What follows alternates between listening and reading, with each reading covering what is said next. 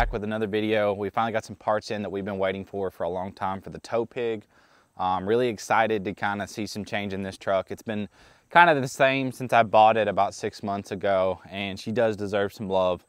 And we might be putting some more goodies on it because, I mean, this thing is kind of the heart of the company. I mean, it pulls all our trailers, it takes all the show trucks to all the shows. So we got to really show her some love, put some new parts on her. The lift kit that we did get in, we've had on order for quite a while. We did some custom milling on the lift and stuff like that. The boys over at Stryker killed it. They always do, and they do majority of our suspension, but let's take a look at it. All right, so if you're kind of new to the channel, this is my 2020 Megacab. That is our tow pig. She pulls the 40-foot gooseneck with both the show trucks on there and is about to pull the 44-foot gooseneck that we ordered. Now the 44 that we ordered is white and it has a lot of custom stuff. It's got our name cut out of the gussets and stuff like that. We'll go over that in a whole video once the trailer's done. Hoping to see the trailer within the next month though. Our next show is Showdown in the Valley. I'm not sure if we'll have the trailer by then. I hope we do. It's about 2 weeks away, the show is. So the tow pig. Right now the current suspension setup is 2614s and 37s for the wheels and tires in the front. We're running a super single in the front, obviously, and then just 26s and 37s in the rear. And I think we might have one shim in between the rear wheels, but it's a 6-inch ready lift kit. We have already upgraded it to the Stryker coilover conversion. The best thing you can ever do to a lifted ram. If you have a lifted ram that's like 6 inches or above, the best thing you can ever do is put coilovers on it because you think they ride okay now. I thought mine rode like crap, to be honest, but we went to the coilover conversion and like it was intolerable to drive that truck, and now it's so much better. So much better. It's worth every dime for the coilover conversion. Now the coilover conversion will run you about $4 grand, but it's worth every penny. So I'm gonna go over the whole truck for the people that are kind of newer to the channel. It's a limited, it's color matched, built headlights, painted all the mirrors, the cab lights are color matched. We've still got some more paint work that could happen on this thing, but it just kind of stays on the interstate and pulling trailers. So we don't really want to go to the extent that we have on the rest of the trucks. If anything, we need to repaint everything on the front and then PPF the front of the truck. With that paint protective film really helps as far as rock chips and stuff like that. But overall, I mean, she's in pretty good shape, but these big wheels and tires, they will make rock chips. So, yeah, so we got the Stryker coilover conversion already, 6-inch ready lift with a radius arm drop. I mean, this is a fairly cheap lift kit that was already on this truck when I bought it. So what we're gonna do basically is this thing is already lifted. We just basically bought the center of the lift from Stryker. So, it's not like Katie's where we had to buy everything. We're basically just buying the 4-link kit, the cradle, and the traction bars because this thing is already lifted. So we're gonna go in here and unbox it, but take a look at the teal truck too, guys. We got 2 new tires on this unit, some freshies, still got stickers on them too. Some fresh tires, and she is back and ripping. We ripped her all weekend at Rod Run. We weren't really hard on it, but I mean, I did beat on it occasionally and she held up. So, love this truck. Love it, love it, love it. Thinking about putting an anteater on it. That way it's a little bit more tolerable to drive with the full manual valve body. It's not awful, but I'm a big convenience person. Like I like to be able to, you know, do stuff and not just have to sit here. That's why I sold all my manual trucks, is because I get tired of driving them. But let's go inside and get this lift kit unboxed. I've already unloaded it out of the back of the daily. That's another truck that also needs some love, guys. That thing is seeing some miles, so I kind of hate to put a bunch of money into it. All right, so we have the entire kit here, still packaged up. We're gonna be unboxing it, going over everything that we've got. One thing I will give Stryker is they have superior packaging. This is gonna take me forever to unwrap because not only do they wrap it in cardboard, I'm pretty sure there's like a packing paper around the bars too. So it's gonna take me a minute to unbox this, but we'll get through it.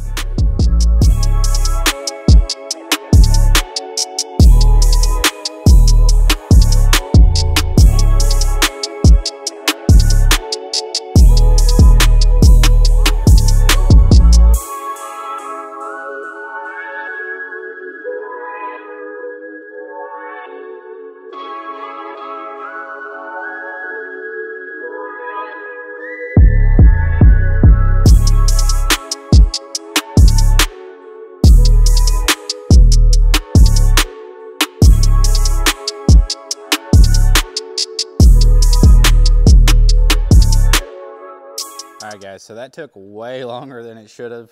Like I said, their packaging is superb. Really kind of, I'm ashamed of how out of breath I got unpacking this lift kit. But it looks amazing, guys. There's no one in the Ram world as far as like bolt-on kits or box kits that really compares to Striker. Now, I'm going to show y'all like what I mean by the quality standards and like what was different about our kit. So this is a gloss white kit. We did order it with our logo on the four-link and the traction bars. Striker usually keeps their logo on the cradle and the front four-link bar, or the front four-link bracket. But just look at it. So this is a steel four-link arm with a heim joint, and then it has a billet faceplate. And we actually ordered these. Normally they would be in black and milled or polished. That truck's getting polished. And then I think Katie's truck, we did black and milled faceplates. But we got our logo in it. It's got the milling. Just really, really cool because we're kind of going with the white and milled stuff. I think a lot of people do black and milled, and white's kind of our thing, so we wanted to start doing white and milled on as much as we can, including wheels and stuff like that for our trucks. But superb lift kit. Like I said, guys, I only ordered the center of the kit. Like, we didn't need anything to do with springs. Those springs are for a different truck, so don't think those are it. And then the truck is already lifted, so we really didn't need that much stuff. But all of it looks great. Huge shout out to Kyle on this one. Got the new center cradle. We had never had one of these, and then somehow we ended up installing 3 of them in 2 weeks. So gonna try and get all our trucks converted to the cradle stuff. If the lift stays on the single cab, it will get the cradle. The cradle kind of came out after, and we might have to order a custom cradle for the single cab because, as you can see, there's nothing there, and the single cab has quite a bit shorter of a wheelbase, so the cradle will not work. This one will not work, in my opinion. It's way too long for the bend of the frame. Another thing I want y'all's opinions on, we're thinking about changing the single cab up for this next year. The single cab has kind of been the same for about 1.5 years now for the show world. She's been to every show on this side of the country. She's kind of made her revolution, but I think she needs to stay in the fleet. So what do you think we should do suspension wise?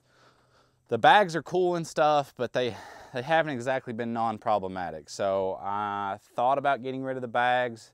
Let me know what y'all think. I think the bags is part of the coolest part of the single cab. The fact that it can go, you know, up, down, side to side.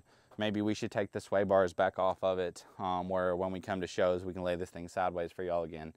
But thinking about changing the wheel and tire setup, you know, going a little bigger on the single cab.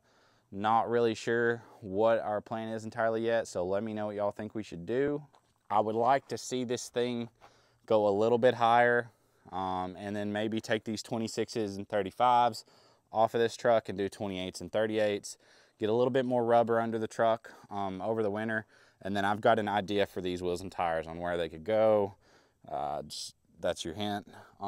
So what do y'all say? Do we take the suspension off of this one because it is getting redone this winter? Do we take the suspension off of this one, put it on the daily? Do we leave the single cab how she is, or do we make her better? So this is the 4-link kit that is going to be on the dually though. So this is exactly what it's going to look like, besides the faceplates are a little bit different.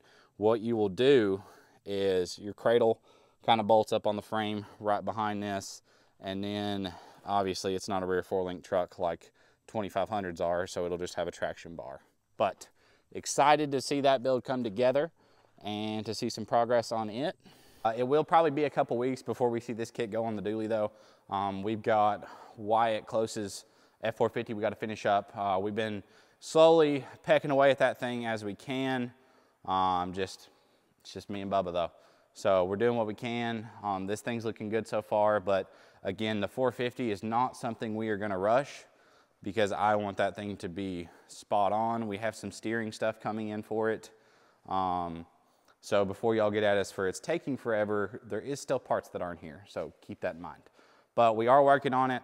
I will have the progress update on that truck in a different video, and then we have got Lucas Miller's truck that we are gonna get wrapped up. Got to get some projects out of here, guys. We got 2 more projects in the back, And then we probably won't be able to make progress on our own personal builds for a while. There's so much customer stuff. But I might come in on the weekends and knock out some work. But appreciate y'all for watching the video. I will keep you updated, and don't forget to subscribe, like, and comment.